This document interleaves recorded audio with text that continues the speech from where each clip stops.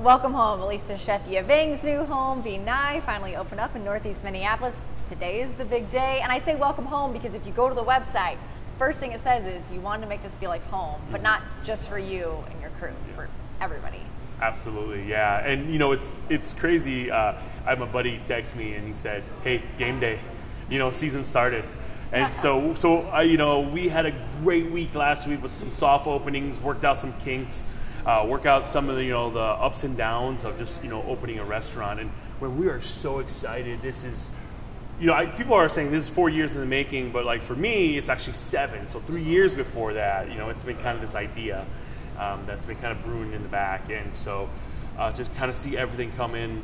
One of the most amazing things is to go from this idea where we had our Christian Dean, our architect, giving us these 3D renderings, and all you had to do all for like about 3 years was just these 3D renderings, and you kind of were just like touching the computer screen to visually actually be in it, and it's amazing.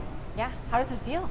It feels great. I think there has to come a point where you gotta just let go, and things aren't going to go the way you want it to go.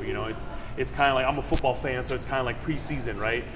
Practice. It's like, hey, drops, are going to happen.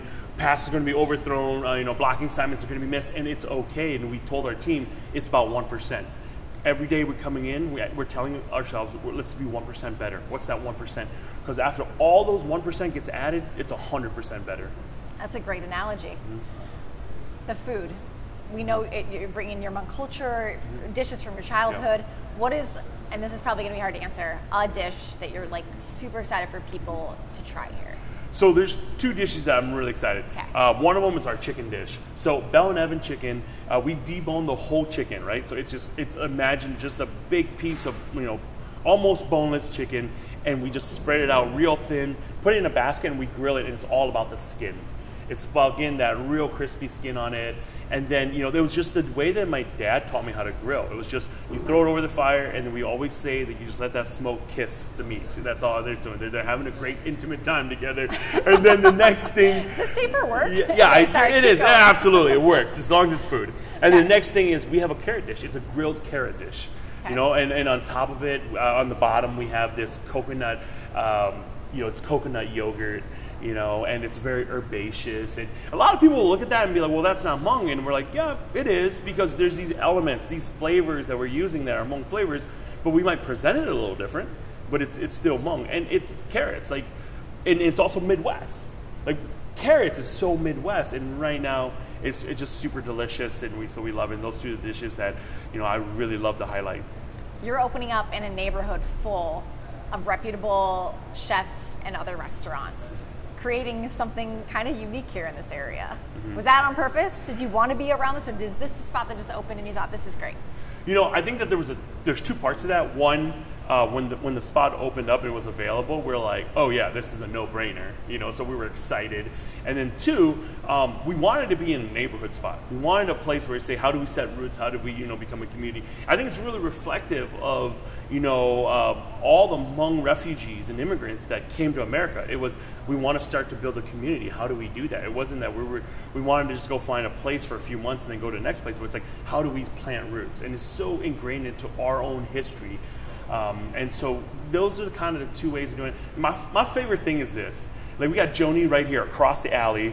We got Oro right over there. And it's been so cool because we feel like these neighbors that are literally kind of borrowing, cups of sugars from each other. The other day we were looking for, we didn't have agar, so I run over to the Gustavo and I'm like, hey, do you guys have any agar? And he said, oh, hey, I got some.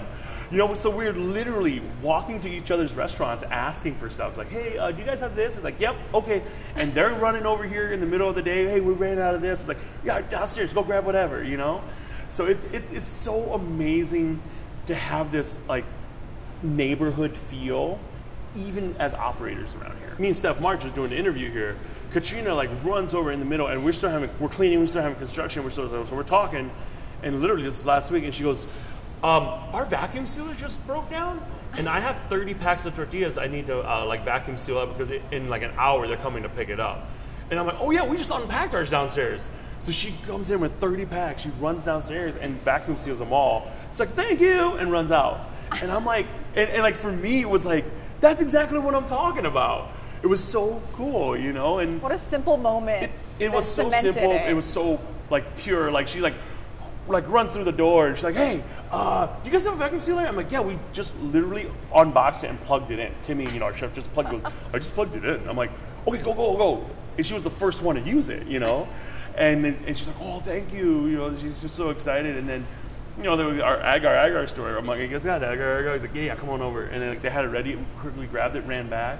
You know, and so it was definitely that thing where I was like super excited. I was like, "This is what I'm talking about." We're in the right spot. Yeah, absolutely. And even like the team from Joni they've been so incredible. Like, "Hey, you guys need anything? You have any questions about how the alley works? Any questions about where parking is? Like, let us know." You know, because they've been here what, 5 years or whatever. Yeah, I was just overhearing you chat with someone saying, "This is all a love letter to your parents." Have they been, and what do they think about the love letter? Yeah, you know, so they were here when construction was, you know, kind of halfway through. And I felt like that kid was like, "It's not ready yet, don't look," you know. That's what I really felt like. And then they were here this for friends and family this past weekend. And, you know, my mom had this, you know, kind of very emotional moment. She called me later and she said to me, "Son, I never thought in my lifetime I would see one of my sons or daughters build something like this before." And so for her, she was saying that I couldn't even imagine what this would have looked like, you know. And so it was really special to me. You know, here's a woman who lived a life where she changed my life, and in a way of now being able to reciprocate that as a son to a mom, and it was very special. And they were just super excited too. And so she's so funny too, because all her friends like text her and called her and says, "Oh, do you think we can get in?" And I was like, "Yeah, Mom." So all her church lady friends, you know, the ones who are helping them make the galapaos for the state fair, were all like messaging her and saying, "Hey, do you think he'll have space for us?" And my mom's on the phone, like, "Yes, just give him a call," you know. So it was super adorable. That's so amazing, and it has been a journey to get to this point. But in the meantime, you know, you have TV shows and you have your other restaurants. I mean, you're all over the place. You've been very busy. Is that part of what stretched out the process of getting to this point where you were finally ready to open the doors here? Yeah, I mean, there's just a lot of things. I mean, literally, when we finished our Kickstarter for this, you know, four years ago, the next month, COVID shut everything down. All restaurants were shut down.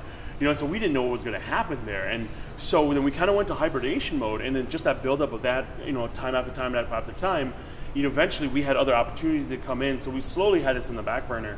And then it came a point where it's like we just got to gun this and just keep going, and we couldn't stop what was going on in the other spots too. But with that being said, I have an amazing team. So I have to be very clear on the record. It's just not me.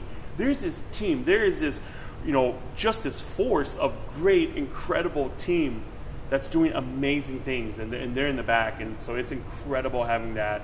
And that we wouldn't be able to do what we do without our team. Makes sense, because you can't do this alone. This is a lot. Opening up a restaurant.